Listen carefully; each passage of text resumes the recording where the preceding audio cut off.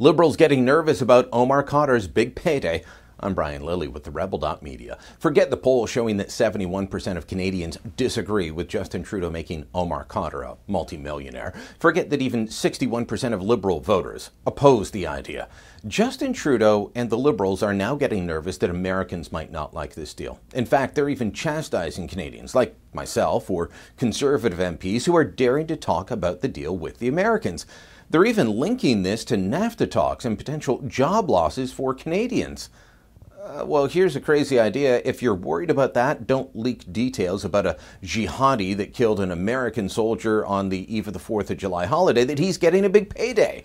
I mean, maybe Trudeau and his brain trust, Jerry Butts, thought this would be a great way to make sure the story didn't get much traction. Canadians were coming off the Canada Day 150 long weekend. The Americans were celebrating Independence Day. And Trudeau was on an airplane heading off on his European trip and then on to the G20. So just leak it out then. No one's going to notice, right? Except they are noticing.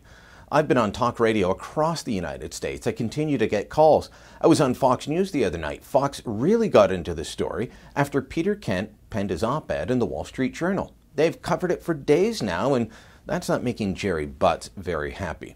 Butts started complaining about Peter Kent's piece in the Journal with this tweet. A long CPC tradition of airing Canadian disputes in the Wall Street Journal. It's where Stephen Harper advocated for joining the Iraq War. Butts tweeted a lot about the Conservatives being critical of the deal. Accused the Conservatives of being hyper-partisan on Canada-US relations. This is a new one. Then he went on and accused the Conservatives of launching an anti-Trudeau campaign in the US. But here's the really interesting tweet from Jerry. When Michelle Rempel's appearance on Fox News is mentioned, he asks, did NAFTA come up? Interesting, because the Trump administration, of course, has just released their goals for the NAFTA negotiations. That's something they're required to do by law. The talks are set to start in August. A lot is riding on this for Trudeau and company. They need these negotiations to go well. Well, one of the things I've been complimentary to Justin Trudeau on is actually how he's avoided his own desire and the push from his base to attack Donald Trump. He's avoided all of that because he knows he needs to be on Trump's good side when it comes to the NAFTA talks.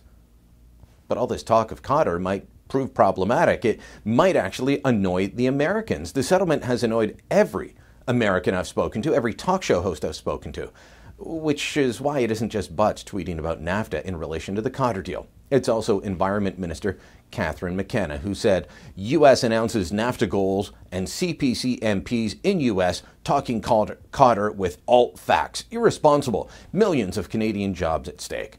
And she later tweeted out, dangerous game CPC is playing. Canada-U.S. relationship should be above domestic politics.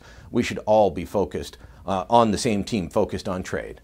So the Liberals don't want Khadr's deal being criticized, especially in the U.S. By the way, it's not just a domestic matter, it involves Americans.